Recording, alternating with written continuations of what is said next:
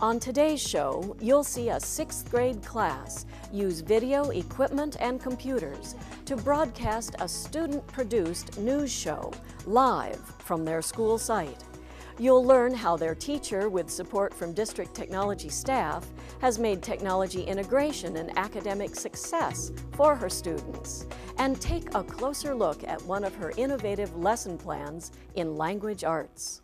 As a book reviewer, we firstly have to read a book, and then we write a summarizing of it, and then we have to make it into a little script. First, me and Sonia, we went online, and then we did some research, and then we used the research to put together a few paragraphs about the Chinese New Year history. You take all the stories people have written and put them together and create a whole new script of your own in your words. Improvements in student writing show that technology integration into the classroom has a positive impact on student achievement in language arts. We're looking at teachers having students do writing assignments, doing interviews, doing listening assignments, doing reading assignments. They're all aimed at being delivered or being part of a production of video, yet in reality it's meeting a curriculum standard.